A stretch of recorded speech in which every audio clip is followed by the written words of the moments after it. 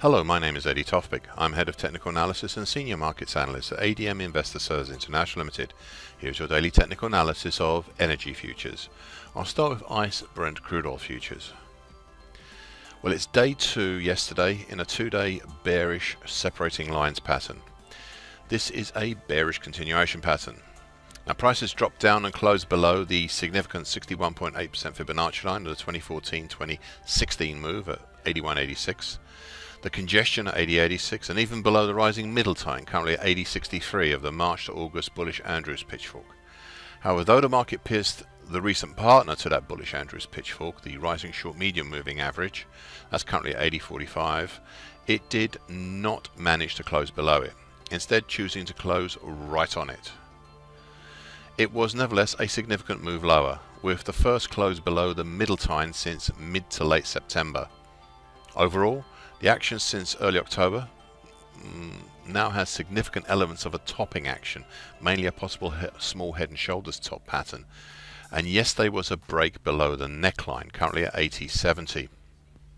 So far today, a lower open and a further move down, as the start of a possible follow-on lower to the recent bearish separating lines pattern. However, the dip has been limited and prices have now pulled back up without moving down to test the next support at 80.86, and looking a bit like an indecisive doji cross right now. ICE gas oil. An immediate countering bearish double yesterday to the previous session's bullish above the stomach pattern.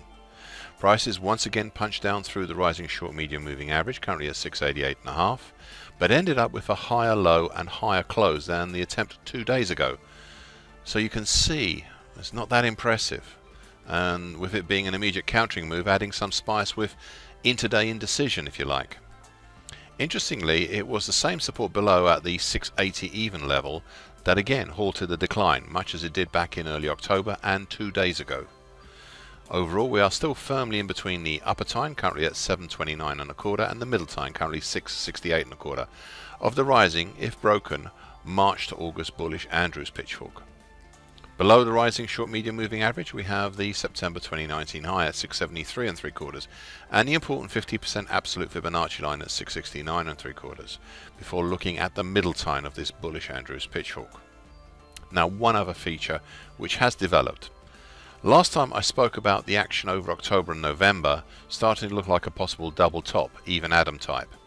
Well, after looking at Brent, I am now minded to also look at that action as a possible high sloping up and right head and shoulders top type pattern.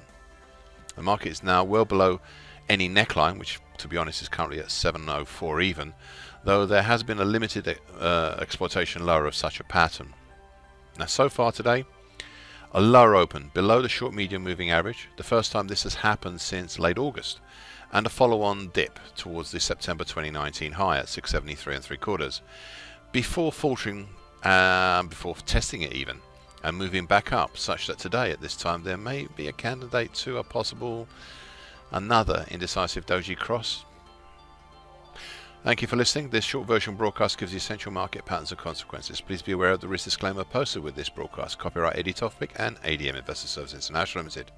And here comes the final bit.